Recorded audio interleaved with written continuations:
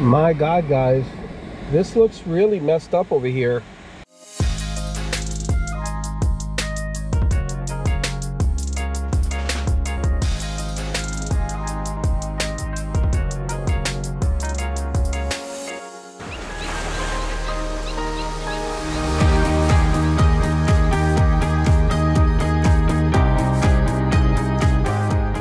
Hey friends, Robert here with Coastal GX, back at South Padre Island right after this storm that rolled by. We had a tropical depression roll by.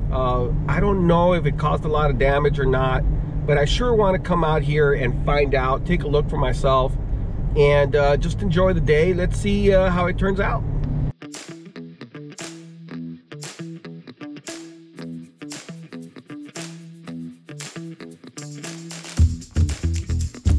I won't spoil it for you, but I learned a couple of things about South Padre Island on this trip. I hope you stick around for the entire video. Hit that like button and subscribe if you haven't done so yet. It really helps out the channel and encourages me to bring you more content. Oh, it is absolutely gorgeous. So much space to drive along the beach, and not to mention how beautiful the ocean looks right now. It's so green, so beautiful, aqua color. I would be very curious as to what has been washed up, if anything, or maybe everything's going to look a little cleaner, or what the situation is going to be. Also, I guess the stronger part of the storm hit the northern part of the island, so maybe where the east cut is. So I gotta make it to the east cut, or at least I'm gonna try. I don't know, how easy it's gonna be or what, but I need to make it all the way to the east cut to be able to, kind of assess, if there were any changes or what. So that's gonna be interesting to see.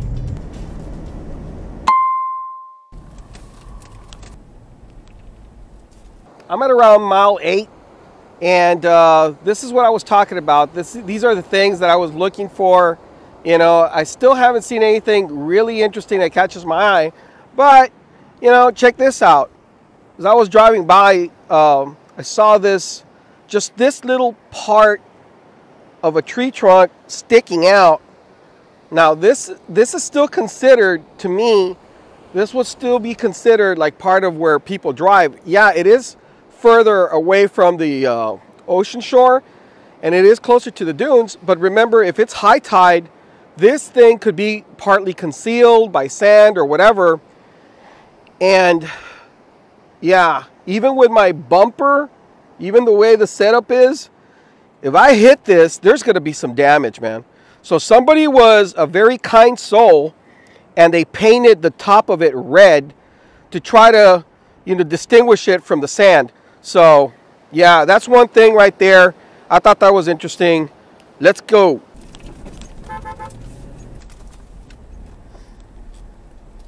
Guys, so I'm here with Andrew and Joel from Prodigy Fishing, and these guys have a different take on the way the storm might impact the beach. What have you guys seen so far? Well, the drive is nice. Everybody saw that right off the bat. It did change the guts though. Instead of those nice deep guts that we had before, it's kind of real flat out there with a lot of pockets, which makes dragging the ski in the water really difficult. And also even just walking out there is a little bit more dangerous because you're taking steps and then just falling into pockets out there. Storm definitely did some changes to the sandbars and stuff like that, and it's just one of the few to come. Thankfully we didn't get it too bad, but one of the benefits, it does clear out the drive for us with the high tides and everything, but it does wash up a lot of stuff. As you can tell, there's a lot of tar on the beach and stuff like that. Fishing's been good. We've been also doing had less good cutoffs though too. Yeah. I guess because before you get those deep guts, then you get the sandbar and then the deep gut. So the line kind of rubs on the sandbars out there. And this trip, we really haven't gotten many cutoffs compared to other trips. So I think it's kind of flattened it out. Oh, that just washed up because of the storm? Well, I think so, but also a lot of these washed up in on pins too. I saw someone post that these were washing up on pins. But all red tide or something. But also out there, he was starting to smell like that watermelon scent that you get. Yeah. From like it slicks, but sometimes I've also had that smell when there's red tide out there. and we're getting towards September, October, where, I mean, it blooms every year, but I'm hoping this is just the storm and not low oxygen levels, because literally the last time we had a really bad red tide, I noticed there was a lot of the weird stuff that was dying, like a lot of the eels and the stargazers and stuff. Like those were the first things to wash up, and they're washing up in the thousands. So hopefully it's just the storm and not the beginning of something worse. Good observation, guys. If you want to get a badass shark fishing charter, you know where to reach them. I'll put the phone number down below.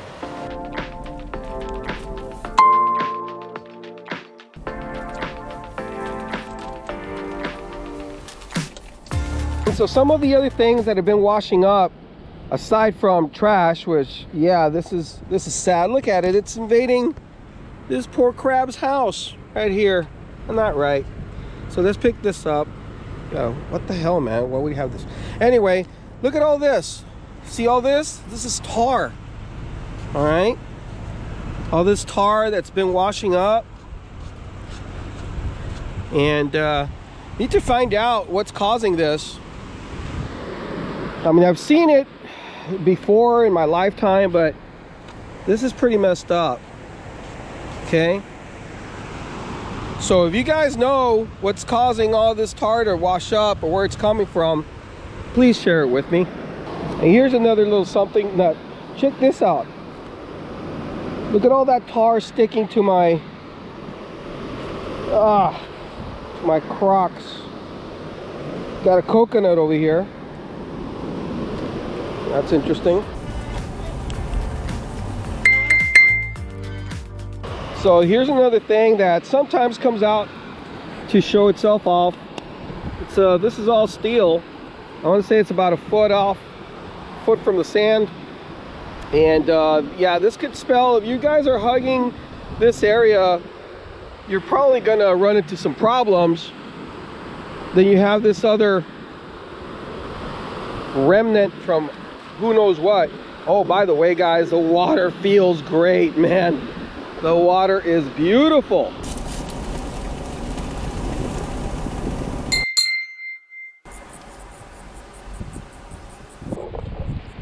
Here's my tire. Here's all this iron. Yeah, this is not moving. Sharp edges, rusty. Two beams right here. Yeah, this would not be good for your this isn't going to be good for your tires for sure. And even with my underbody armor, even with the skid plates, that's not going to help much.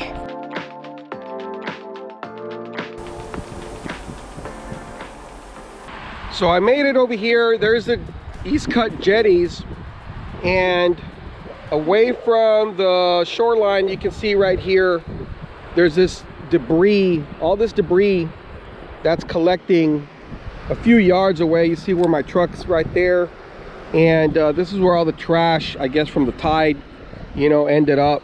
So let's take a look at some of the stuff that's washing up here. You know, most of it is, you know, you got some seaweed here, pair of sunglasses. I'll be picking that stuff up and, you know, throwing them away. Like some hair stuff, I don't know what the heck that is. Other plastics that are not good, plastic bottles. Got some coyote or something. Gloves, more glasses. Damn, everybody, you need lanyards for your glasses. Over here, there is another starfish, just like the boys over there, Prodigy team found over there. And another starfish over here. So they're washing up. Let me see, what else do we have? Oh, sandals, just trash. Yeah, there again. That's at least 3 starfish within a few feet. Well, there is something pretty in here. Look at this shell. It's really nice. The one thing that actually belongs out here. Leave you right there, buddy.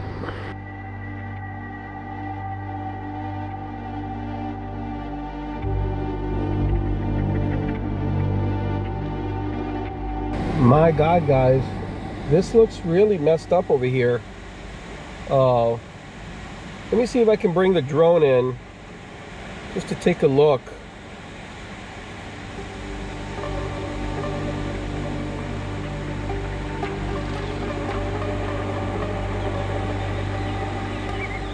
This is right at the East Cut. If you guys know what this is, please share it with me.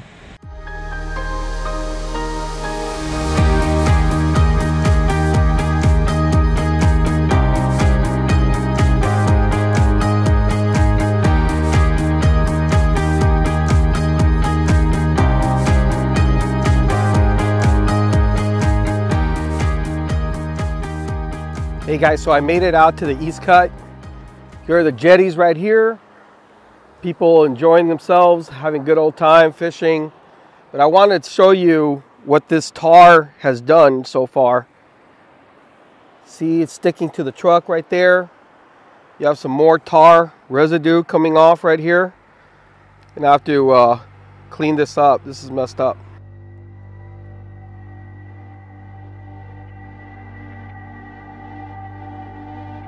Okay, so I decided to walk this area where all that dark stuff is concentrated.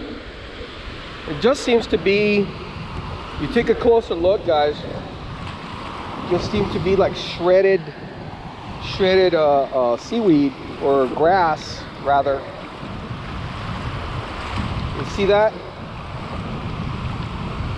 Yeah, so definitely looks nastier from up there, but once you get down to this level, it's just grass.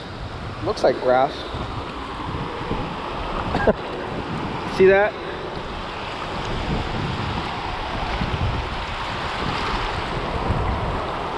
Of course, all that's gonna cling to you. But yeah, that's what we're looking at. But once you get past that area right there, it's so beautiful. It's a nice turquoise color just past that little area. And like I said, you can see the seaweed right here, concentration. It's just like this, I don't know, maybe a little less than a quarter mile.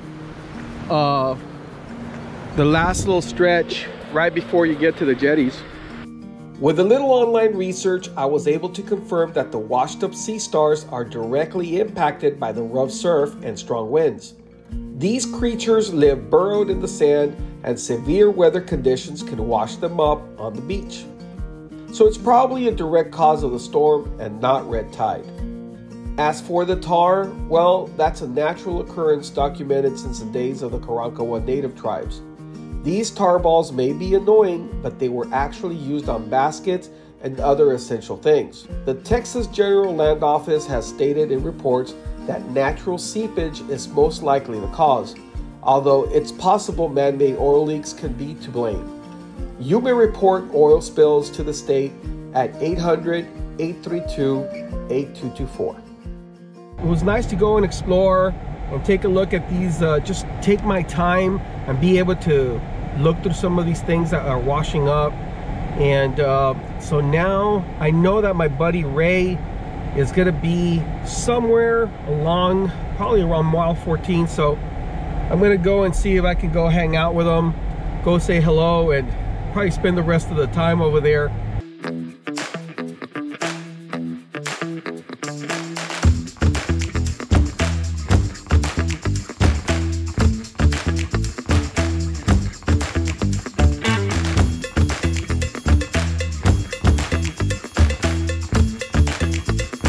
Hey guys, let me tell you about this new piece of equipment. You know, sometimes I highlight some of the gear that I have, and this is the latest one I have. As you can see, it's a lot smaller, you know, a lot shorter from the top.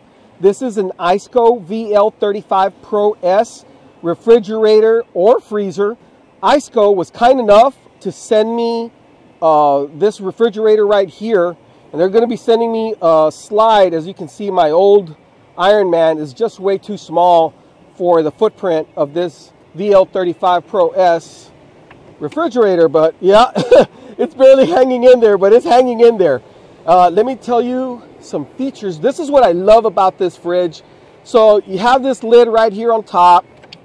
It opens up this way, okay? It opens up this way, all right?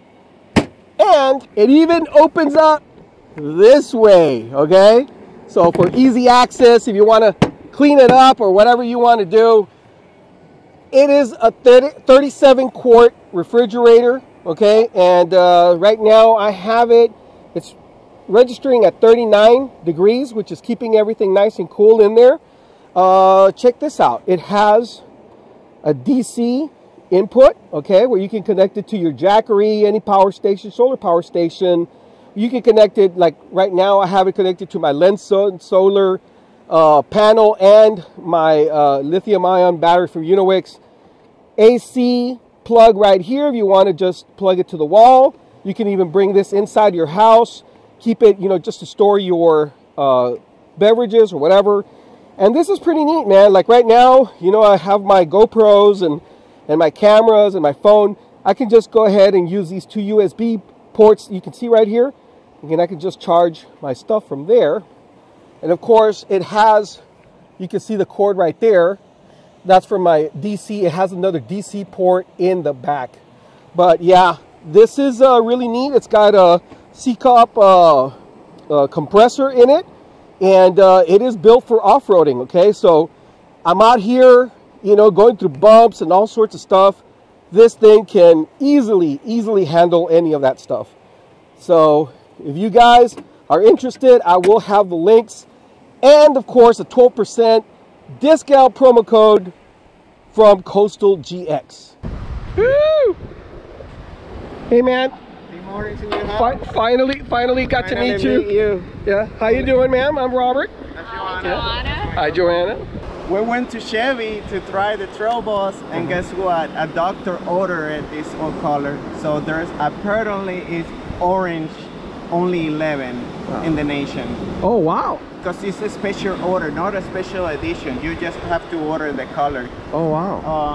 But the truck take, I think, like 6 months to arrive. So he went to a F-150. So my luck, I went to the dealer. I'm like, she's like, I want it. I'm like, come on, babe, we need to try vehicles. We need to make sure this actually works. It was just meant to be. It's a badass truck. Let me tell you, lock differential worked awesome. We're in love with it. It's the color. I'll upgrade the bumpers so that way I have more clearance. For Big Bend, we do Big Bend every year with Gulf Coast Overland. There's beautiful people over there as well.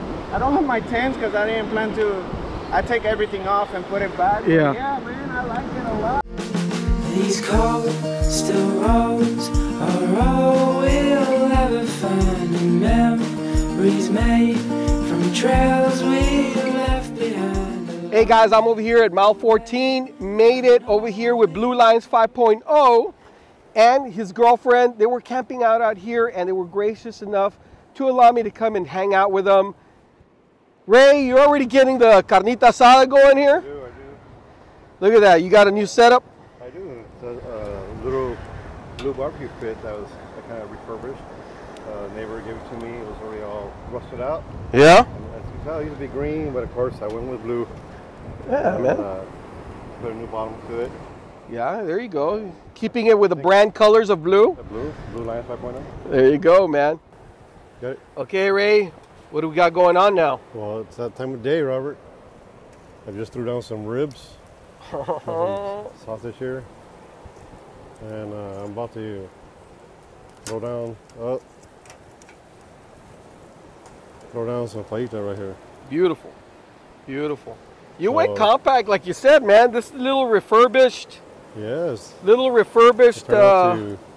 Yeah, like you even painted it with the blue because that's his brand color. He loves. And it's perfect for the little setup here. I think that's a lot of meat there. It's a lot of meat to be barbecued, and there's some more fajitas, and it holds the heat. Saves a lot of space on your truck. Also. This is baby blue. Baby blue. Baby blue. Blue's at home. Baby blue, and also refurbished the handle. It was all dried out. Yeah.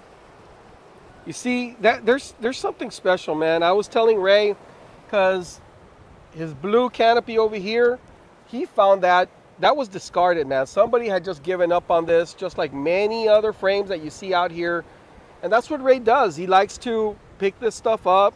This one over here, this was gonna be trash. It was gonna be trash. My neighbor was gonna throw it away, and I just needed a little loving care, and I got it working again.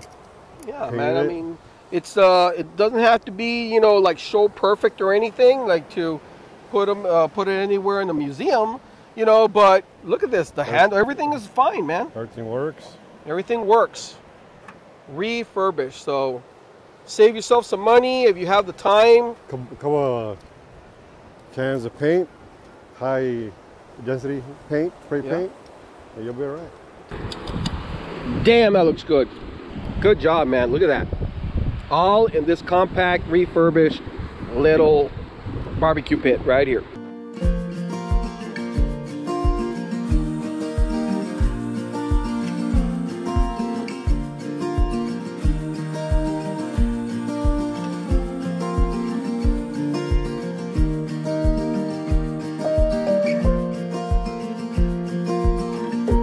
Hey guys, that's gonna do it for the video. Thank you so much for watching. Now go ahead and go to the description, video description, and you'll find all my links to Iceco's fridge and my coloring book that's still out there, and so much exciting new stuff coming to the Coastal GX store.